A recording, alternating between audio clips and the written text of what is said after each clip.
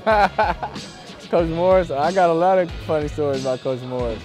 I want to think which one should I tell. We were actually mocking him on the way up here. Coach Morris has a saying that when you get in trouble, he says he's going to drop you in the grease. And so we had people messing around at practice, and he said in the meeting he was like, "I'll tell you one thing. I told you not to do it, but it'll never happen again. Because now I'm about to drop you in the grease." So everybody, if they bring up dropping somebody in the grease, then he knows it's bad news. I remember the first time I met him.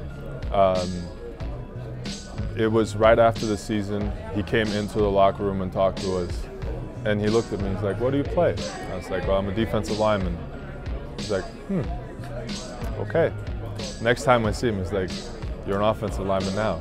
I'm like, "Okay." Any specific reasons? He's like, have you looked in the mirror?" I was like, "Yeah, every day." I was like, "Well, then you know why." I'm like, "Okay, that's good."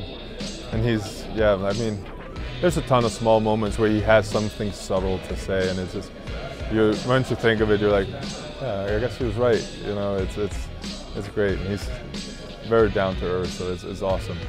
After the good tight games, or maybe a rough game that we pulled out, everybody's just sitting around the locker room. He always just come out with a serious look on his face, like he's just about to tear the offense apart, tear the defense apart, but be like, "All right, we won the game, let's go home."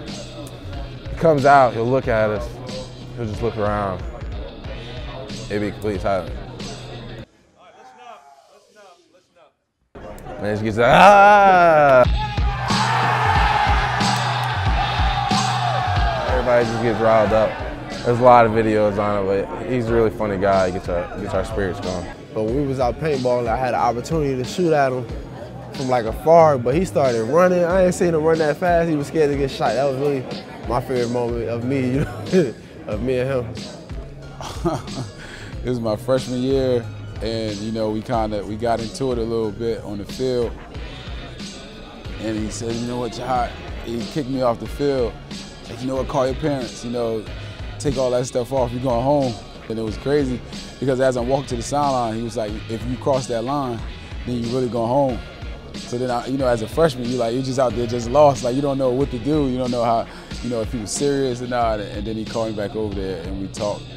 And that's a moment, like, I know both of us will never forget.